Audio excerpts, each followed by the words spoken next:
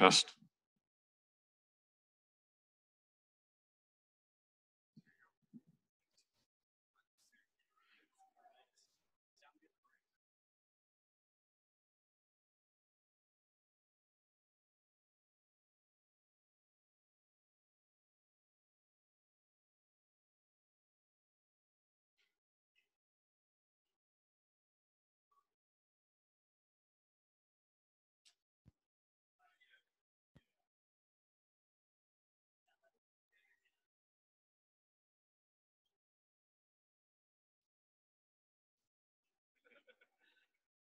I am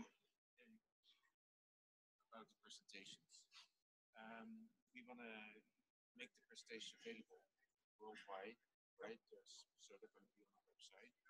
We recorded those recordings.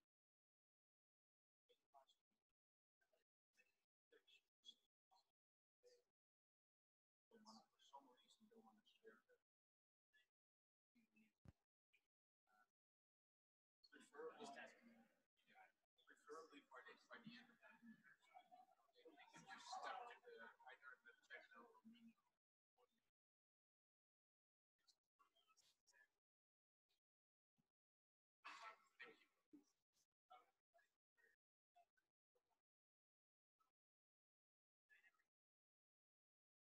All right. Good morning, everybody. Two logistics announcements. Most importantly, after this morning's session at 10 a.m., we're going to meet outside for a group photo. And Louise Kellogg has asked me to announce that the people who are going to share her at the concluding panel discussion should meet up with her, I guess, after the morning break, shortly after the photo. This is best.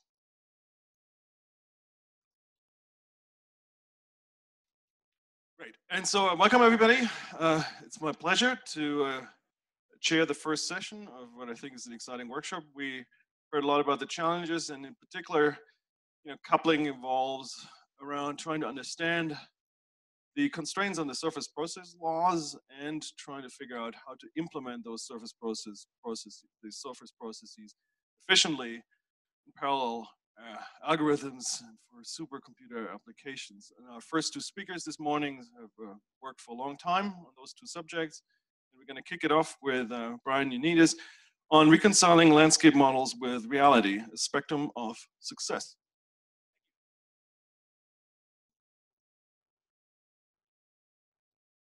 I'm going to talk this morning about what happens when we take sort of these predictions of these very nice looking landscape models, and very elements of them, and sort of apply the predictions and some of the implications of them to sort of real landscape.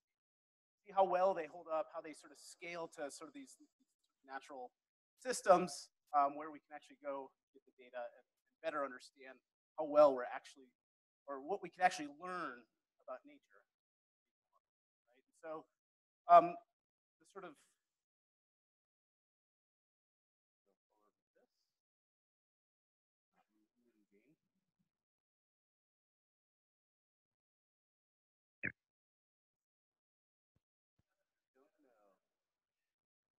what was that sound?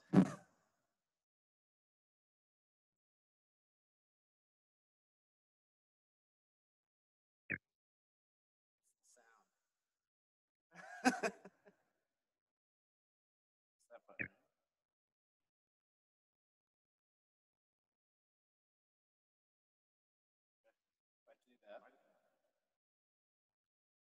Okay, great. So what I'm talking about this morning is sort of what locations, spatial scales, time scales are the models that we implement actually reveal information on how nature works, and how sort of, if they don't work, or they don't work as well as we hope, what do we do to sort of fix it? What are some of the challenges? Right, so I'm going to start with essentially the conclusions that I'm going to come to. There are complexities in natural systems that limit the applicability of our simplified model. Simple, powerful because they're simple, or potentially require some sort of innovative ways to think about how we can adjust them, better sort of capture physics of how these landscapes actually work. And finally, I also want to point out that a big sort of point is that there's not going to be a single equation approach that's going to describe all rivers. We're going to focus on bedrock river systems, and thus all landscapes, all environments, tectonic and climatic around the world, right? So we have to sort of have this thought or this sort of framework to allow us to be flexible to think about what the system we're trying to model and how we sort of. So I want to start. So we've heard a lot about this stream power model. I recognize not everybody in the room might know where it's rooted in, where it comes from. I'm going to start with some just quantitative background and build sort of that model that's just used so ubiquitously. So the root of this is really what I like to call a proxy model, mostly because my tongue tends to trip over. I can't even say it right now. I knew I would screw that up. That is perhaps rooted in some physical arguments, right? Just saying that the rate of erosion of a river system is equal to the shear stress of the river, possibly raised to some power, times some erodibility, erosion efficiency, right? And this is, sometimes we add a threshold, right? John Braun sort of pointed out, stuff is not always happening.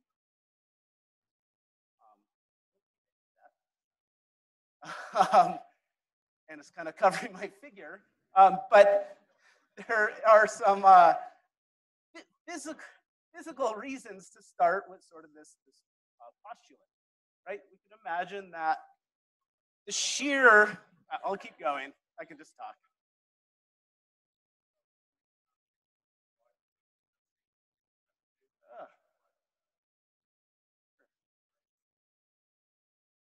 So I'll just, right?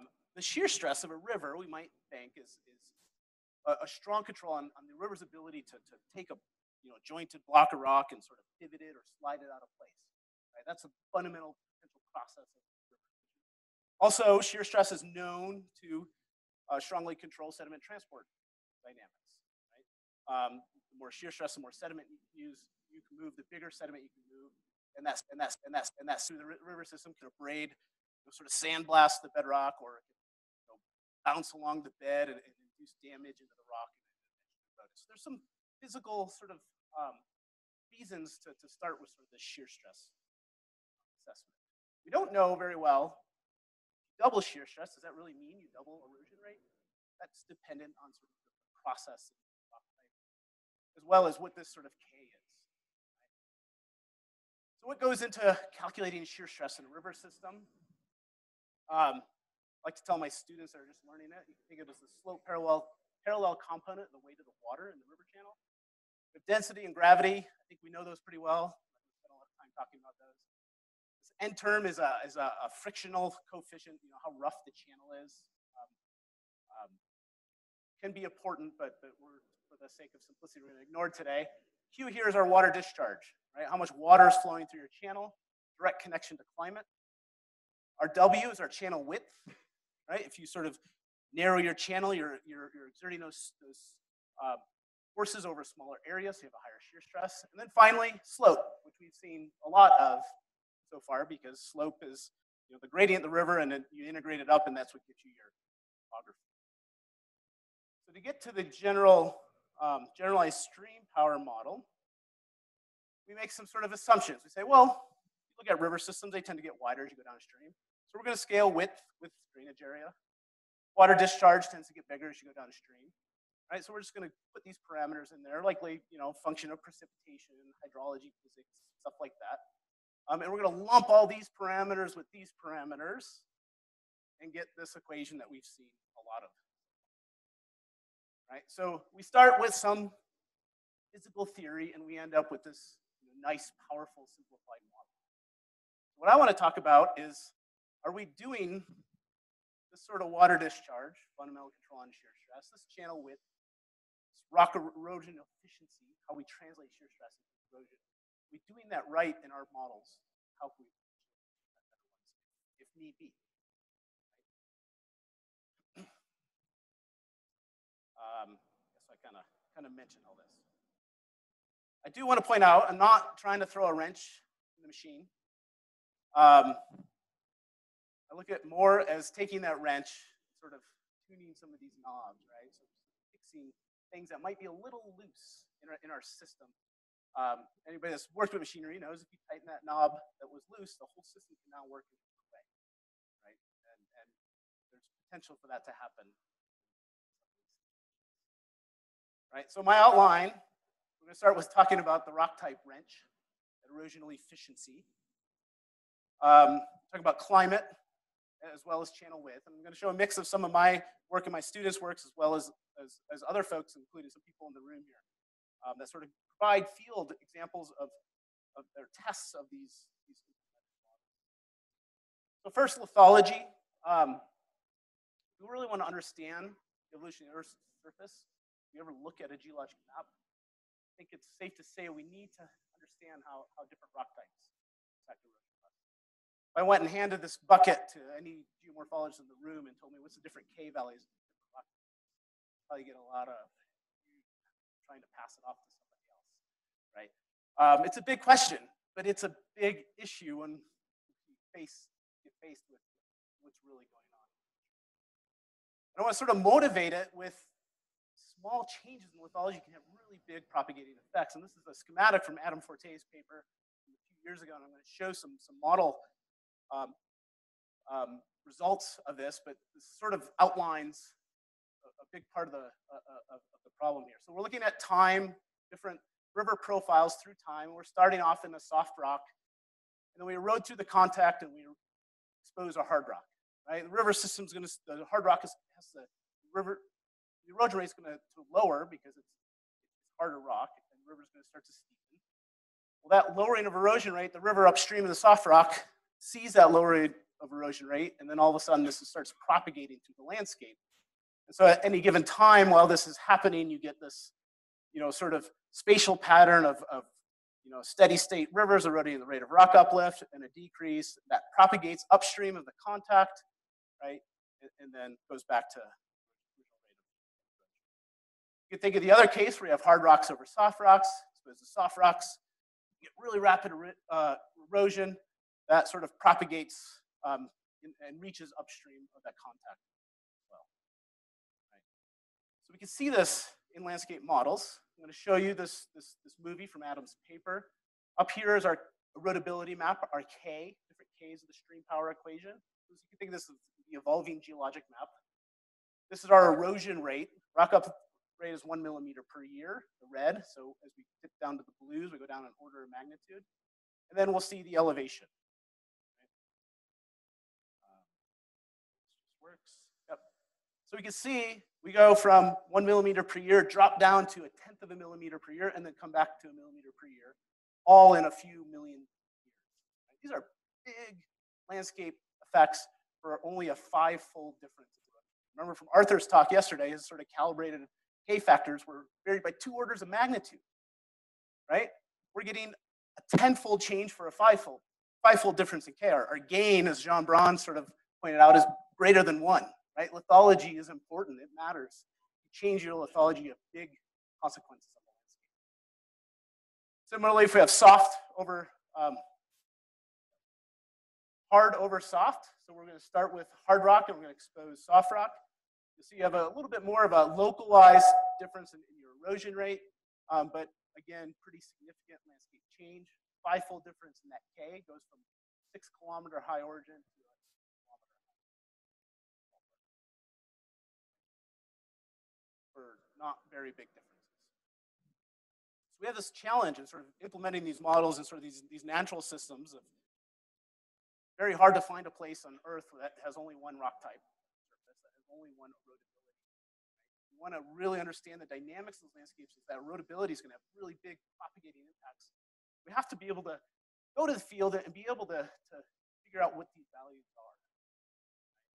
This is just an example of a river profile in Chi space in central Arizona where we can see that effect that Adam showed in his modeling of a hard granite layer poking up between a softer phyllite system, and we can see the phyllite has very different steepness because it's this propagating impacts of this exposing this hard granite. So these differences in erosion efficiency have pretty big implications.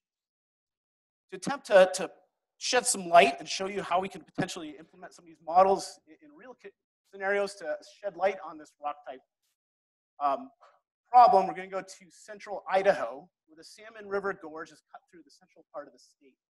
And what's sort of special about this natural experiment is that it cuts through a number of different rock types.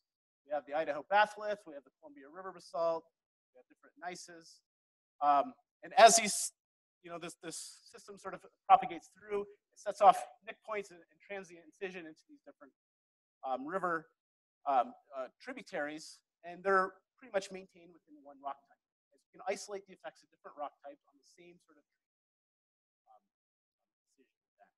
Right? So we can look at these profiles. Here's the topography versus distance in an orthogneiss, and we have this relic topography, and it dips over into our nick zone and then into this sort of new adjusted landscape. Here it is for a river underlain by basalt. You get these much more discrete nick points. We're in the gneiss as well as the granite, stretched out.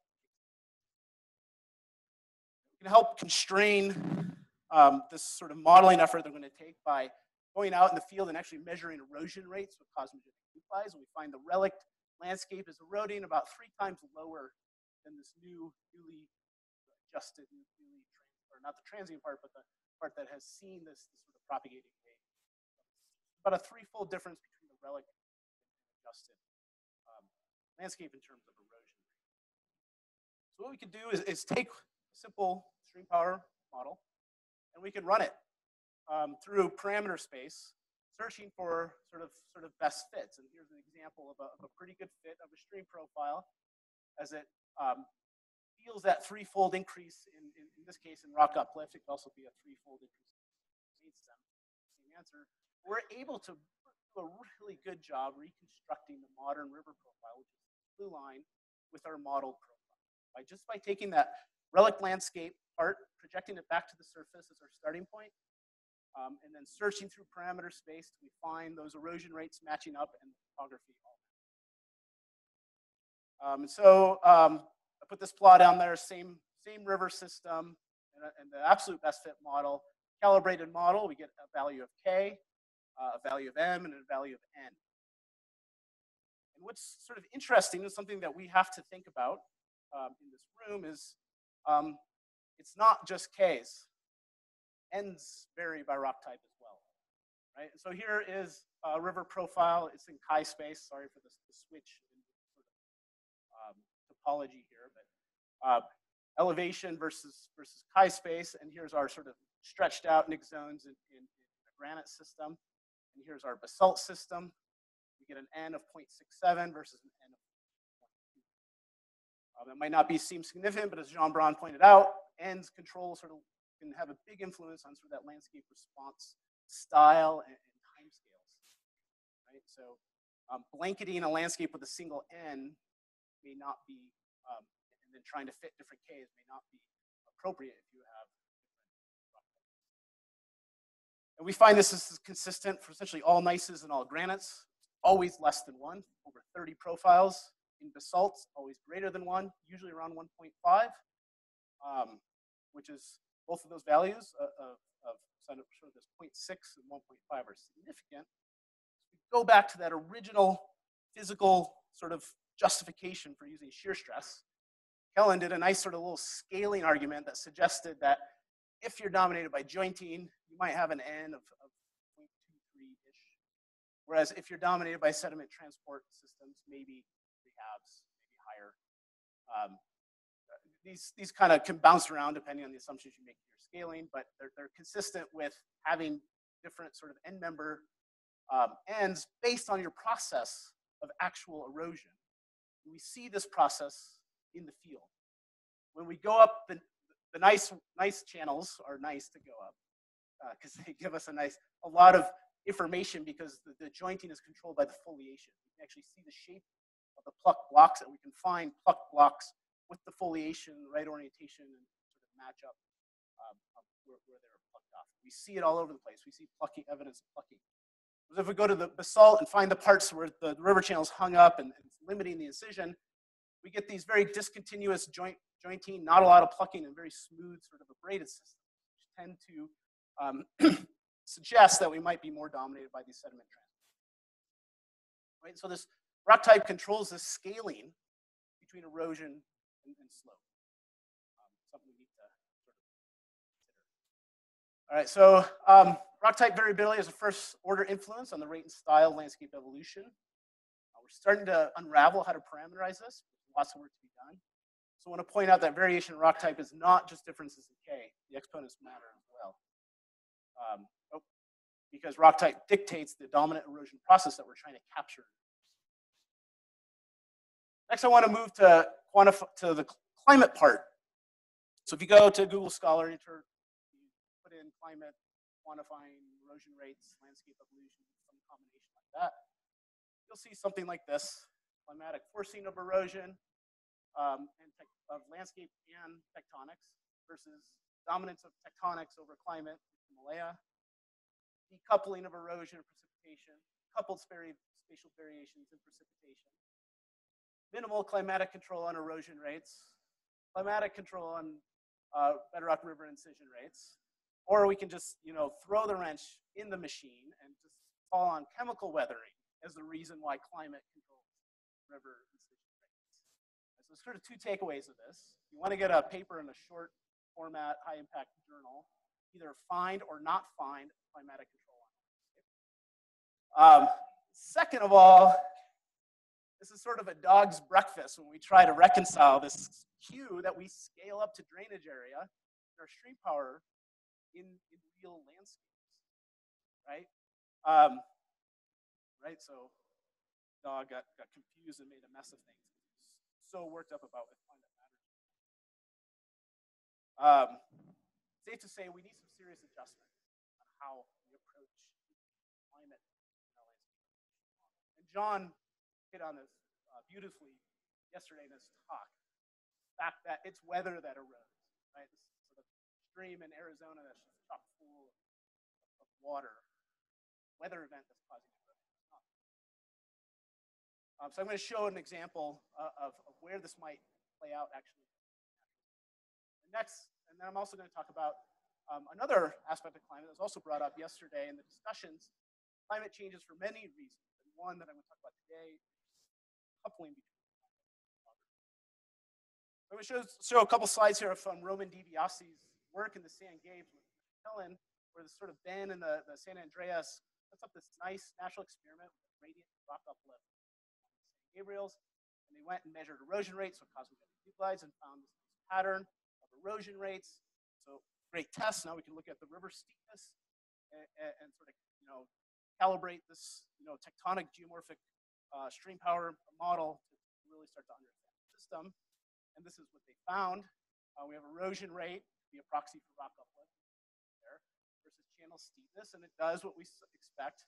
We get more and more higher and higher rates of rock uplift. We get channels, but then that relationship starts to sort of fall over, right? It starts to bend over, and their argument, their way of explaining this was what John hinted on or talked about yesterday, and it's that we have to actually consider the distribution of weather events to explain the sensitivity of the right? If we don't, we're gonna predict this wrong.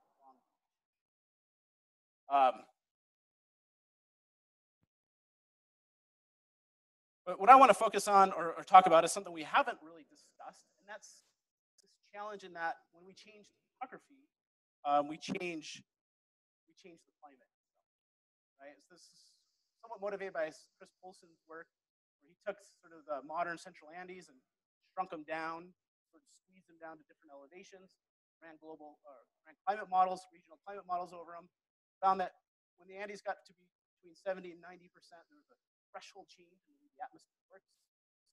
Started kicking off a lot more convection, increased precipitation, and changed the distribution of precipitation events. So to attack this, my student Bridget Lynch, along with Chris Poulsen and his student Dora Shen, has been working to couple weather research and forecasting model. There's a component called WRF Hydro that will take that precipitation, run it over landscape hydrology into LandLab. And we can sort of allow this feedback to occur based off sort of how the atmosphere works, how the landscape works.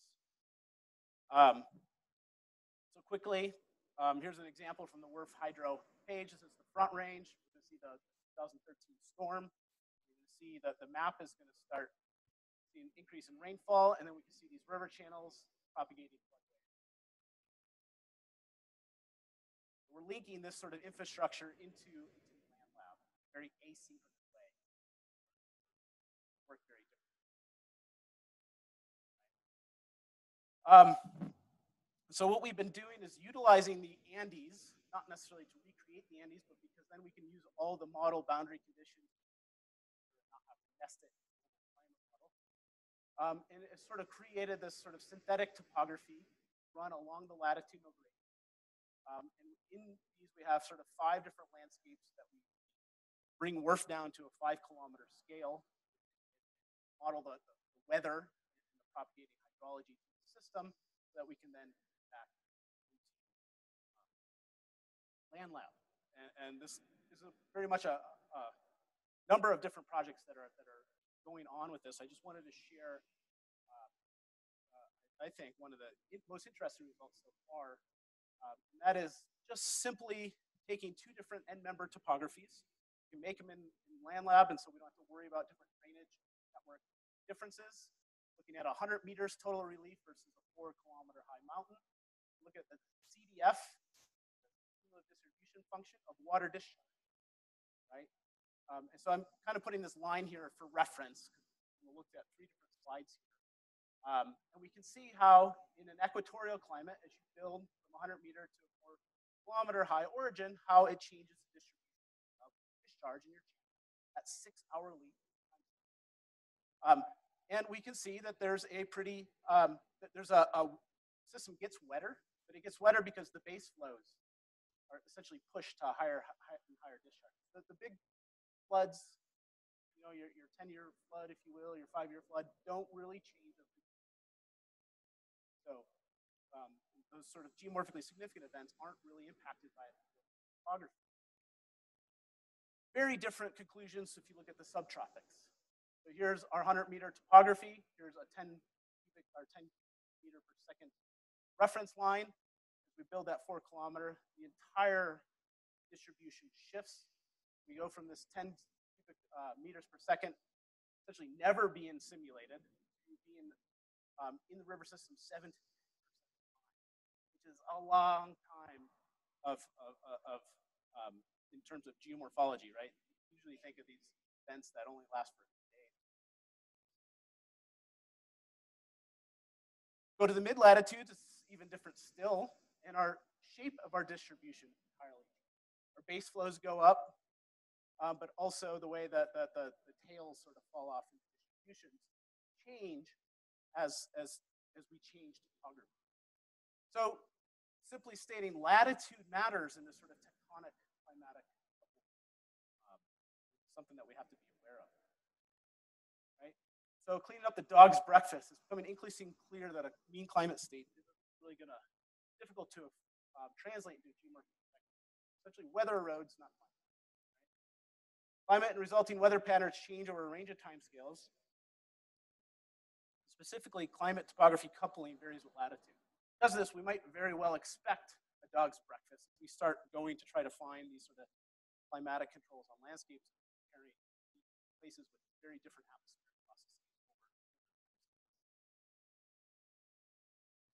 Finally, I want to get to something I've been working on and thinking about for a long time, and that's the effect of channel geometry. When I say channel geometry, think of the width of the channel, right? We know that you narrow the channel, you can increase the shear stress. So far, the entire workshop here is focused on models that only allow slope to be the topographic parameter to adjust to any right? But we know in shear stress, width can change too. And we see it change in real landscape. So this is implementation challenges. How do we maintain this power of simplicity while recognizing that rivers are more than right? And it matters. Just to highlight some field examples. Lave and Avuak's classic paper from 2001, where they use river terraces to construct the rock uplift rate across the main frontal thrust in the Himalayas, and they find there's about a 10-fold increase in rock uplift as the river passes through this segment. But look what happens to the channel slope. It doesn't change. 10-fold change in order of magnitude change in rock uplift. Slope doesn't change. Changes a little bit in the Bakaya, but not the 10-fold change you might expect from just slope having to accommodate. Right? What's happening is the channel, if we look at distance downstream, the channel as it approaches this high uplift zone is narrowing, accommodating this extra rock uplift by narrowing, right? So if you're going to try to use a stream power model, that only allows slope, model this system, right? You're going to have a bad time. Not going to work at all, right? And slope is not changing at all. We have a 10-fold change in rock uplift. We have to sort of rethink how we handle river systems. I mean, the Himalayas, you may have heard of it. You may have heard of some people working there. I don't know, it's kind of one of those origins that we find a very similar, strange sort of effect in southern Taiwan. If we look at these river systems, so Taiwan is propagating from the north to the south, so we have an age in landscapes, and so we can go from a young, just emerging landscape, and then a more steady state adjusted landscape as we move to the north. We could go and measure channel morphology, and we see that slope does what we expect. As you go from the southern tip to the north, we see this 5 to 6-fold steepening of the river system, what you would expect from the stream power model. But we also see the channel widening 5 to 6-fold. The channel is getting wider as the river is steepening at about the same pace. Shear stress isn't really changing, right? That's breaking a fundamental assumption of what goes into that stream power model when we make all those scaling arguments, right? Something fundamentally different is going on in Taiwan. This K term is more complex than just uniform value in some landscape. And what's going on? Why are rivers wider where they're steeper? Because the influence of sediment supply in these river systems. Build this relief, start to kick off landslides, right? In a way, as we add that landslide material, now the rivers have to evacuate that before they start eroding bedrock. So in a way, the hill slopes are dominating that sort of slope increase and width widening in the river systems move from the south. I don't want to just say things don't work and then move on. I want to come up with new ways that we could approach solving these problems. So a typical 1D stream power model works like this, where width just scales as you move downstream. We need a system that allows dynamic variation in width, maybe of a propagating nick point, maybe of increased sediment supply. So I use this principle of river channel optimization. I think I'm running out of time. I'm going to go through this quickly, but you can talk to me later about it, about the details. But the width, we essentially only have to add one parameter. I'm not making this super complex, just trying to maintain the simplicity and adding one parameter. And we solve this sets of equations 3 times, one for the current channel width, one for slightly wider, one for slightly narrower. That gives us the direction. Whatever one gives us the highest erosion rate, we assume is going to entrench the channel the most, and that the system's going to sort of be attracted to that sort of state and move in that fashion. And so we can do this, and we can look at a dynamic river model with an evolving width, essentially a 1D river profile model, but that is accounting for width. And in this system, we're sort of sediment dominated like Taiwan, so as we increase rock uplift, increase sediment supply, we saw our channels get wider. We changed parameter space such that there's lots of bedrock exposure. The limiting factor is actually detaching the rock system. Same exact equations are being solved. As we increase the rate of rock uplift here, our channel is narrow.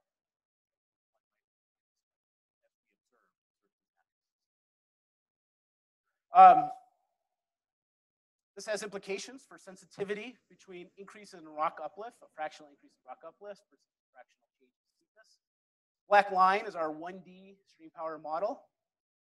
This blue line is that same stream power model, but allowing for a dynamic width. It's less sensitive, less change in topography for change in rock uplift. And then these other colored dots that show even less sensitivity are sediment-dependent models.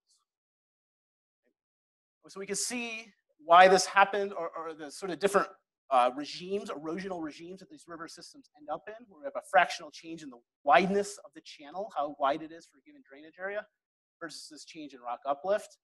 Our detachment-limited systems get narrower as we expect. Maybe at a place like Idaho, where we're limited by bedrock detachment.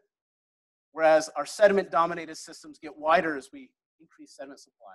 Perhaps like a place like Taiwan, where sediment transport dominates the system. So the spectrum of success and be able to reproduce these different river systems, I think, is because there's a spectrum of how river systems work, right? And we have to acknowledge that. We have to be able to implement that into our landscape. Right? So in some environments, channel width can be a dominant control of erosion processes, just as a dominant slope, maybe more so. Current 1D generalized stream power models don't really capture this. I think there's some simple modifications that we can do to start capturing. So back to my original points, there are complexities in natural systems that can limit the applicability of our simplified systems or require some adjustments. There's not really a single equation, I think, that's going to solve everything. We have to be aware of that. Right? This is going to require flexibility in the way we implement these models. A little bit of situations like this, like my CEO part, right?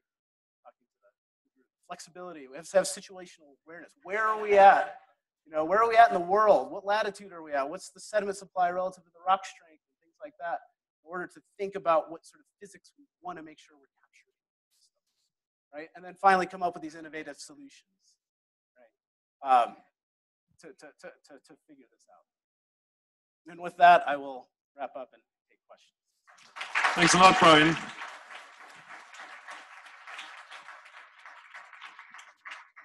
We got time for questions.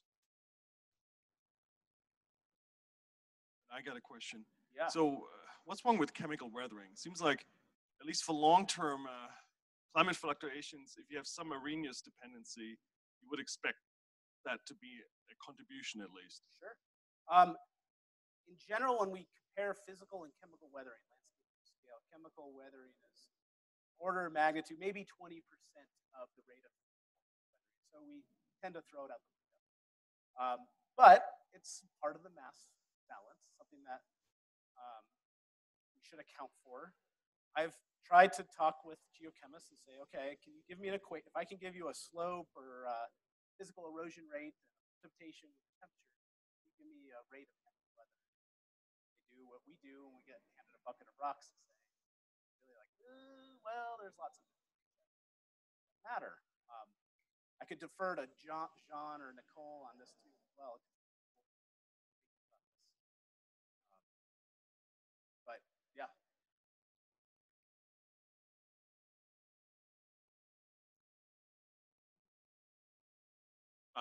That was an awesome talk. I just have one basic question with the Indian example with the warp models. Are there diagnostic signatures in the landscape associated with those different PDFs of the CDFs of the discharge or the weather that you could pick out in the actual landscape to test that? Tough because we don't have we're not going to have fully coupled. We've just been doing these sort of N members and now analyzing discharge variations, erosion variations for different thresholds. Yeah, in those situations, you do see differences. But in thinking about when they are fully coupled, which they're the progress, it takes the WRF hydro about a month to run. And we go to land lab for about an hour, and then we go back to the WRF. Right, and so the full dynamic coupling is right there. We can anticipate where it's going to go, what's going to happen, and I think that's the best I can do right now. We can anticipate that. I think the diagnostic would be you might have different temporal variations at different latitudes because of the way that the latitude controls that climatic response to erosion. But topographically, that's a little harder. Brian. Go. The mic. So I just wanted to follow up on that exact question, because one topographic thing you might look at, Dimitri Log taught us that maybe that non-linearity between erosion and channel steepness could be controlled by the variability of flooding. Yes. So you might see a different non-linearity for that reason, if that theory is correct. Yeah, exactly. The question I wanted to ask you, with a, I guess maybe suggestion I had, it's a really cool prediction that in the different latitudinal climate bands, you have different atmospheric physics, you're going to get that different CDF of flooding. Yep. But to get the CDF of flooding right, there's a lot of hydrology you got to catch right. Yeah. We think, especially in the soil-water balance, and that's where John was showing Eric's work very well. So it's worth going, and one thing you look at is the data on the stream discharges. Yeah. Do they follow those predictions or not? That's Haven't probably done the that. much easier way to find out if that's real. It's true, but it doesn't tell you about how it may have evolved as the origin of the road. That's what we're starting with, that base as simple as we can, where there's all that is in WRF hydro, soil evaporation, all that stuff, but we just make it the same at all latitudes because we don't want to have to interpret our results on top of that complexity. Let's just first start with that topography atmospheric process. Then we can start adding these other layers of complexity, right? And From our work, that soil water evaporation, that's the dominant control, not the distribution of rainfall. well, yeah, I mean, fair enough. I just can add a little bit to the discussion about the Andes. I've looked at it between around 30 degrees and in the wet and dry side of the Andes, and looked at the distributions as well. I can say that, for example, it doesn't really matter what the distribution is looking like if your average erosion happens at the average discharge. That is not affected by the threshold. So that's the case in the Andes that you can use for, well, that doesn't tell us about the temporal evolution, like you said, but that is one example where you can compare the two effects of mountain uplift plus the climate. Right, there was one more question.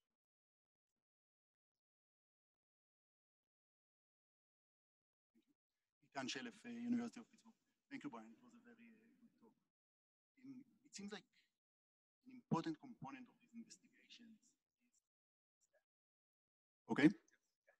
It seems like an important component of these investigations is constraining the values of the parameters, be them K or N, and their sensitivity on rock locations, etc. Do you have anything to say about the uncertainty in these? Because we often report them as a number without uncertainty constraints.